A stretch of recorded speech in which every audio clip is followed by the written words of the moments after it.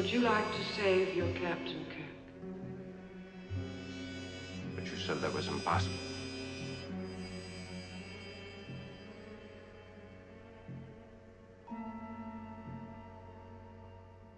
We have many powers Zargon did not permit us to use. He thought them too tempting to us. This body pleases me. I intend to keep it. I see. And Hanok intends to keep Spock's body, of course. Hanok's plans are his own affair. I wish only to exist in peace as a living woman. If you're asking my approval. I require only your silence. Only you and I will know that Dr. Mulhall has not returned to her body. Isn't that worth your captain's life? Doctor,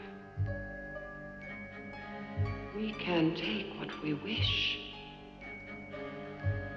Neither you, this ship, nor all your worlds have the power to stop us. Neither Jim nor I can trade a body we don't own. It happens to belong to a young woman. Who you hardly know. Almost a stranger to you. I will not peddle flesh. I'm a physician. A physician? In contrast to what we are. You are a prancing, savage medicine man. You dare defy one you should be on your knees worshiping? I could destroy you with a single thought.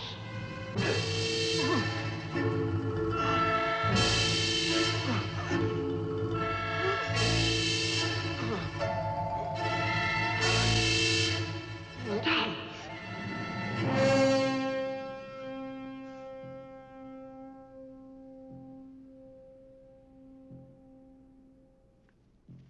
Sargon was right. The temptations within a living body are too great. Forgive me.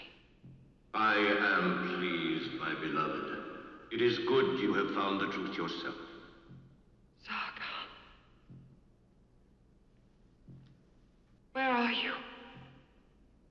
I thought you destroyed by Henna. I have power even Hanok does not suspect, beloved.